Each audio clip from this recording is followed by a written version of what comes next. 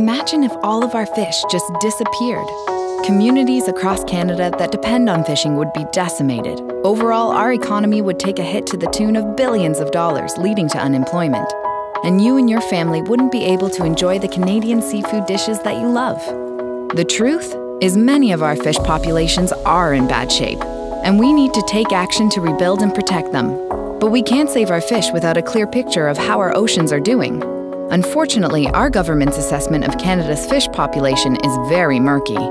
They've reported that only 48% are healthy, but so far, they won't say how they got this number, and we've asked. To clear the water, Oceana Canada hired leading scientific experts to investigate, and they found that only 24% are considered healthy, and the health of a whopping 45% is unknown.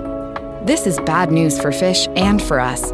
The good news is that we can fix this. Once we know what's really going on, we can develop a plan to help our oceans and fisheries thrive. But we don't have time to tread water. Our federal government has promised to listen to scientific advice and be open. It's time for the government to be transparent about our oceans. The future of Canada's fisheries hangs in the balance. With your help, we can turn the tide. Add your name to the list of Canadians who want the government to reveal the truth. Go to oceana.ca/transparency. We are Oceana Canada, saving our oceans to protect our future.